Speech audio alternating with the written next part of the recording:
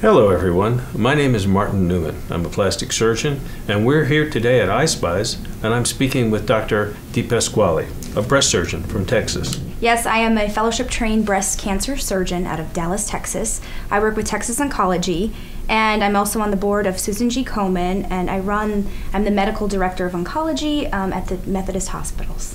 Now as a breast surgeon, I assume you work with plastic surgeons very closely. Can you tell me something about your relationship with the plastic surgeons?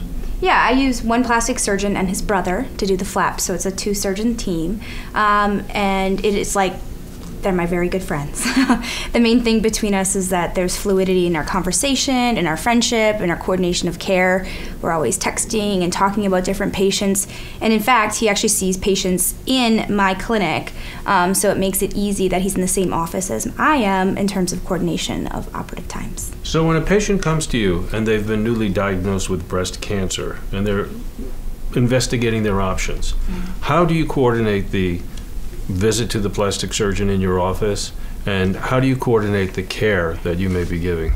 So we have a nurse navigator. So the nurse navigator from the beginning is the one who calls the patient from the time of diagnosis, and then we have a multidisciplinary clinic where all new breast cancer patients come together and they meet myself, a medical oncologist, radiation oncologist, and then at that time we tell them know your options. Option number 1, lumpectomy radiation. Option number 2, mastectomy with or without reconstruction. And then we go deeper into that into saying, well, option number 1 can also be with an oncoplastic reduction. Why don't you meet a plastic surgeon? Option number 2 can also be with reconstruction. Why don't you meet a plastic surgeon?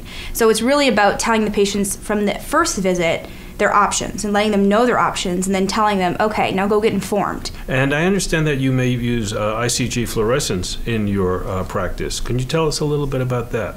Yeah, I think using the ICG angiography is instrumental to my practice. I think it really takes the blame out of surgery. I think we use the SPY technology up front to really know what's going on. And for me, it's working in the OR with my plastic surgeon. Before I leave the OR, I spy my own flaps, to make sure that I am comfortable now handing this over and saying, I've done a good job. I've cheated where I need to cheat in the cancer side. I've juiced it on the perforator side to allow for that flap to really succeed. I don't know about from you working with your breast surgeon, how that relationship is as well. Well, we have a very similar pathway. Everyone who sees a breast surgeon sees a plastic surgeon, or at least is offered an appointment. We do work under the same roof. So in a similar fashion, it's easy to go from one office to another to meet with the plastic surgeon and to learn about the options. Globally, we offer everyone either a autologous reconstruction or an implant-based reconstruction. You guys do a lot of nipple sparing, and how do you use the ICG angiography? Well, ICG angiography is used anytime that I'll walk into the room and take a look at a mastectomy flap.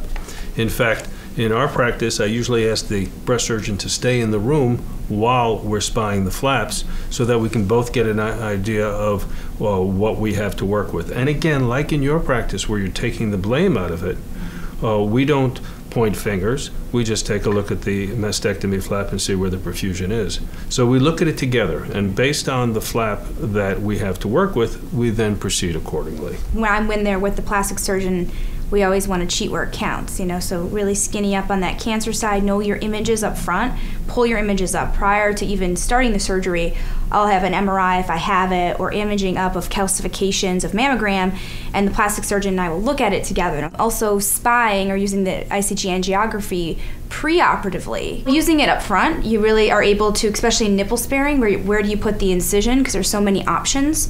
I'm a big proponent of inframammary fold incisions. I do not like circumareolar with an extension. I just find that you're doing your best to try to make the patient incisionless, right, when they get through all this, or non-visible scars, so why put one in the center of the breast? So for me, it's really about using that inframammary fold, and as we know, there's lots of different perforators that come from that region. Are they more coming from the lateral, are they coming from the medial? And that allows me to kind of skew where my inframammary fold incision is by doing some preoperative angiography. So if I understand you correctly, before you even cut skin, you spy the patient to see where the perforators are, and then based on that image, you then plan your incision with the plastic surgeon. Yeah.